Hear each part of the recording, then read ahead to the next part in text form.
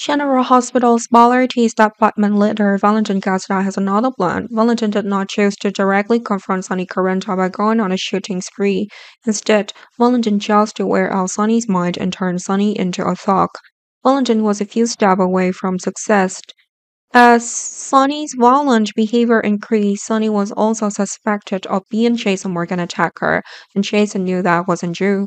Jason couldn't explain. What Jason needed to do was stay silent with Police Commissioner Anity Van to lure Valentin into a trap. Unfortunately, they won't know that Valentin's upcoming plan is to target Sonny's new grandchild. Christina Corinda Davis is a surrogate mother for TJ Asford and Molly Lanza Davis. Everything seems normal until recently when problems suddenly increase in the last days of Christina's pregnancy. TJ forces Christina to stay away from Sonny, at least until the baby is born. At that point, whether or not Christina would at risk no longer mattered to TJ. Molly was afraid that TJ may make Christina decide to keep the baby for herself, which was true because TJ would make Christina angry. After all, TJ had no right to prohibit Christina from being near her biological father. Molly knew that and stopped TJ. TJ and Molly's argument put them at risk of ending their current relationship. Christina also began to worry about who could raise the baby after it was born, and TJ and Molly, along with Christina, have a shared fear of the baby not being their own. TJ and Molly's are afraid that Christina will keep the baby, while Christina is afraid that Molly and TJ's ending will affect the baby. But they won't think that Valentin is planning to kidnap the baby to make Sonny really crazy and officially lose control. Sonny is in every aspect the baby's grandfather because Christina in, is the ex donor. Sonny is also technically Molly's uncle, so if Molly and TJ succeed in raising the baby, Sonny is to the baby's great uncle. Valentin knows very well about Sonny's relationship with Christina Jout.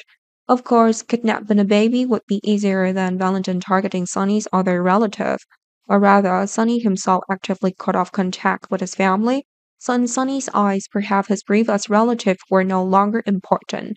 Sonny only cares about two people at this time, his daughter and grandchild. Sonny does everything for them, and that includes risking his own life to keep them safe.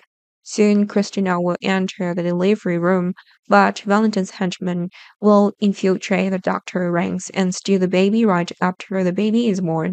Christina panics when she loses the baby, and Molly's and TJ's will also worry in search, but they and even the police will fail in their search. Sonny they receive a strange text message.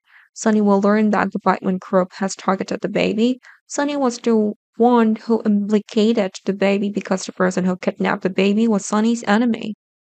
Like it or not, Christina and the baby, along with Molly and TJ, would be dragged into mob life.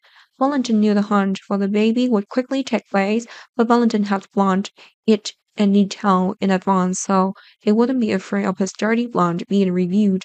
Losing the baby caused Sonny to truly lose control. But in the text message that Sonny received, it was mentioned that Sonny had to commit suicide or do something harmful to Sonny for the baby to be safe. Sonny will not share the message with anyone. At the same time, Sonny will also have limited time to make a decision, taking his old life in exchange for the life of the baby.